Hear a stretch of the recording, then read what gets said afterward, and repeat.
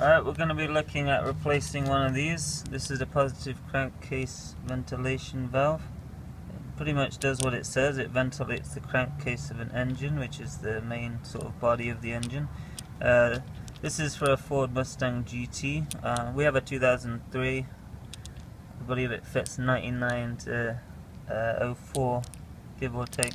This is Ford Motorcraft OEM parts EV261, so that fits that car. This is what it looks like, and that is the sign of a brand new valve that should work correctly.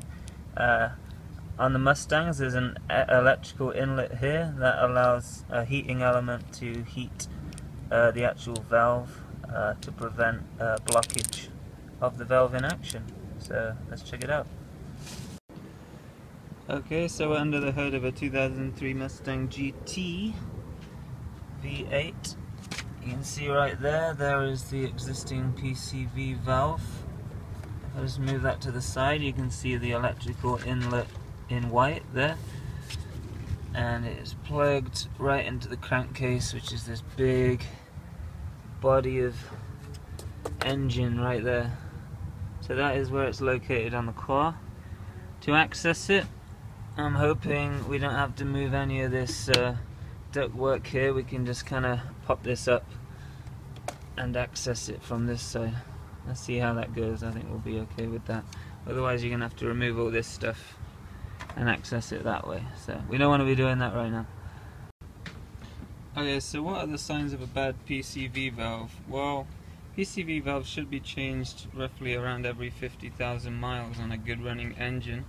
A bad sign to look for is oil escaping the valve. So you can see the valve plugged into the crankcase here. This is the old one.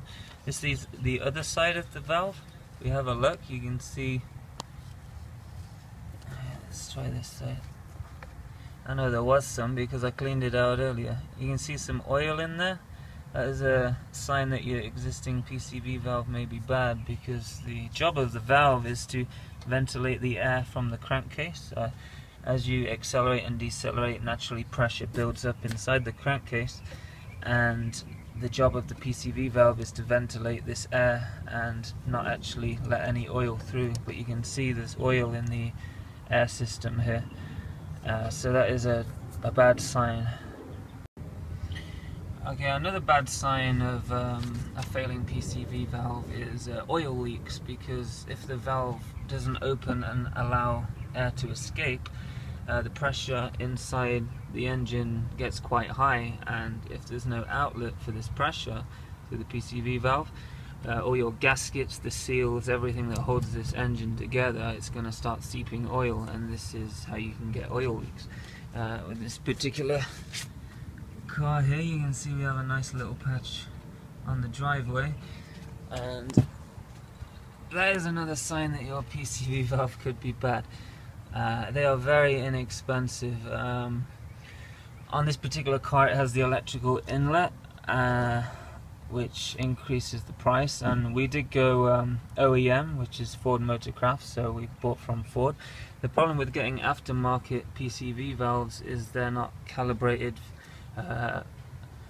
correctly for this specific model of car. Because we're buying official Ford, it's calibrated to our specifications.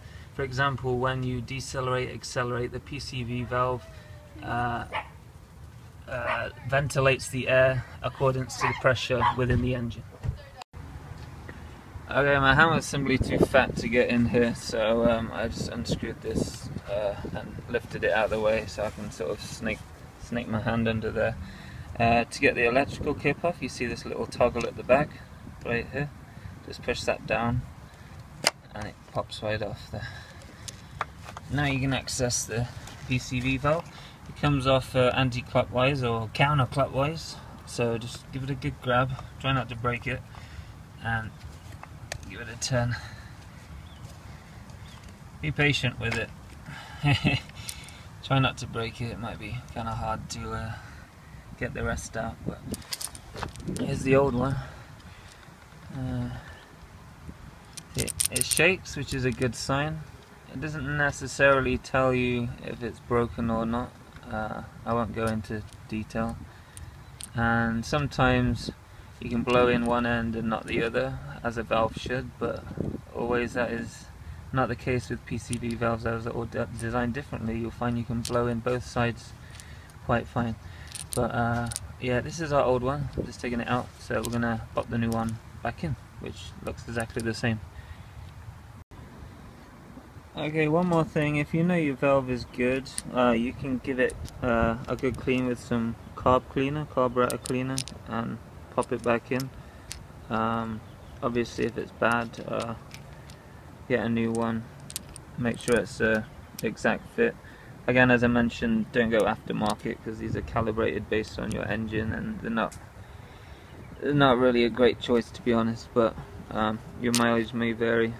So we're just going to pop the new one back in reverse order, then we're good to go.